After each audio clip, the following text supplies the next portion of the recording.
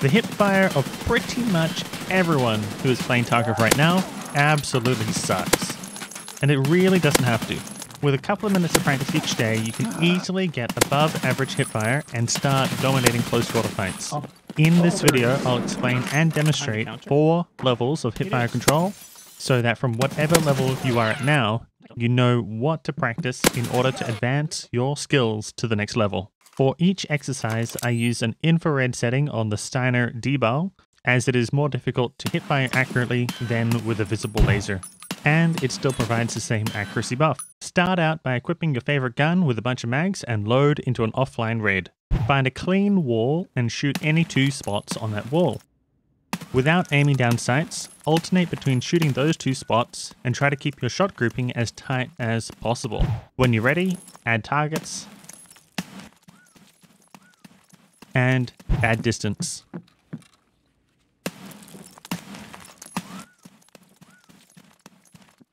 Next, pick a single target and shoot it while strafing side to side. Then, add targets and add distance. Your goal during this exercise is slow, clean, and accurate tap firing. Don't spray and pray. Next, load into an offline factory with AI enabled. Your goal is to patrol around the map, cleanly one-tap headshotting the scavs using only hipfire. Don't spray. Just single, slow, and accurate one-taps. In between scavs, shoot out lights and anything else that looks like it makes a good target. Now that you can accurately hit targets, it's time to learn skills that you can actually apply in real raids, starting with recoil control. Begin by spraying 4 to 6 bullets at a wall, and vary how much you pull down until the initial burst is tight on one spot. Then, try spraying the entire mag. Pull down sharply at the start of the spray, push back up a tiny bit, then hold steady. Executed correctly, this will result in a very tight spray. Now you can accurately spray at stationary targets. However, in real raids, you and your enemies are often moving. The following exercises will help you practice the skills you need to track moving targets. While stationary, spray a flat line. Then alternate the directions of your spray. While moving, spray at one spot. Alternate the directions of your movement.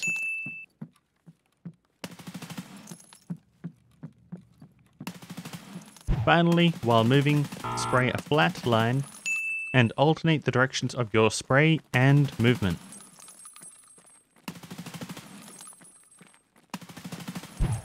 Now apply what you've been practicing to different types of peaks. For example, standing lean, crouching lean, strafing lean peak, jumping,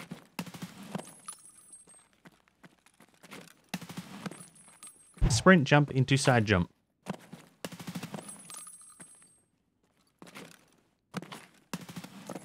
Now that you can accurately spray using a variety of peaks, the next step is to practice shooting through pennable obstacles, such as some doors and walls. For example, in this position, dueling someone holding inside black, a common spot for them to hold is right here. Therefore, from the outside, I should practice shooting like this. He's probably holding like right there.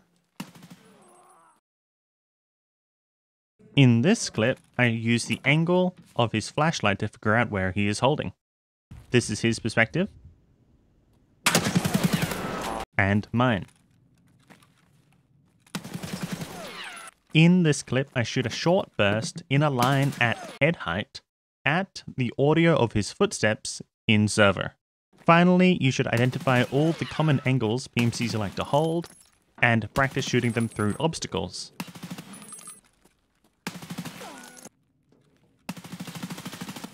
Let's briefly touch on developing a clearing routine.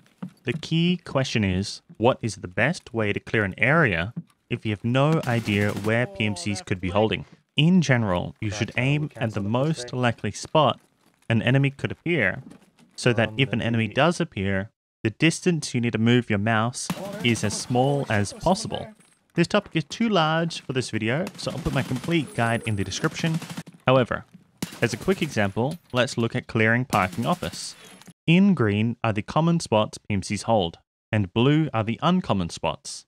This is the wrong way to clear.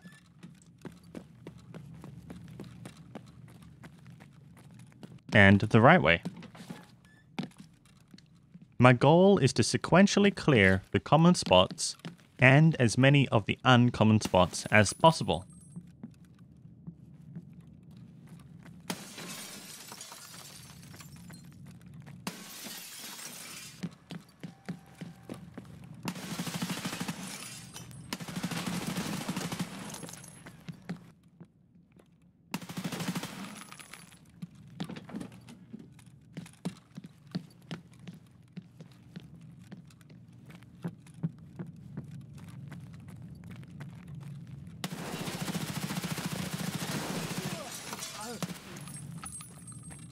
What you should do is start by picking your favorite map and analyze the hotspots. Figure out a set method of clearing the hotspots that assumes you are pushing in completely blind, as in, you've heard and seen nothing at all. Execute this method every time in the same way and let your enemies teach you the flaws in your method. Then gradually adjust it to fix those flaws. As your method improves, the likelihood of dying to someone camping silently in a corner will decrease.